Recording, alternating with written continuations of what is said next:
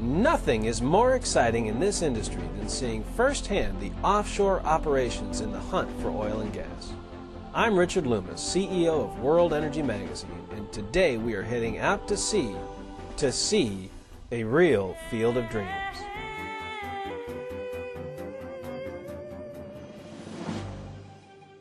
Located approximately 90 miles southwest of Houston and 30 miles east of Port O'Connor, Texas, Pompano sits 7 miles off the coast in the Gulf of Mexico in approximately 55 feet of water. The field was originally developed by a local independent, Zapata, in the late 1980s. In its heyday, Pompano produced more than 120 billion cubic feet of gas. It was shut in and all but forgotten in the early 1990s. The trend, that includes Pompano, produced more than 850 billion cubic feet before being passed over by the majors as they headed toward deep water.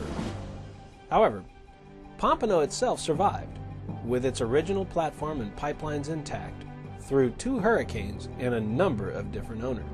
Now, Buccaneer Energy, an ASX-listed company under the leadership of Curtis Burton, and Elixir Petroleum, another ASX-listed company headed by Managing Director Andrew Ross, have teamed together with operator Anna Texas to redevelop this field.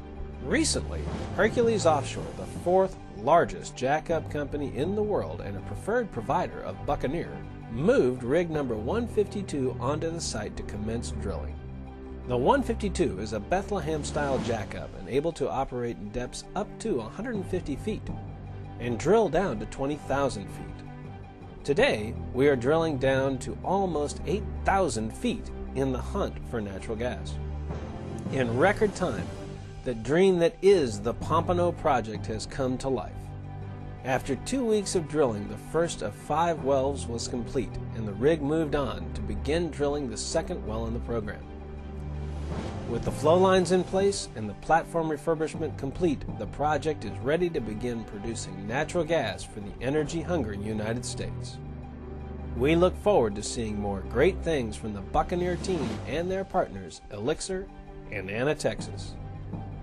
I'm Richard Loomis for World Energy, and thank you very much for watching.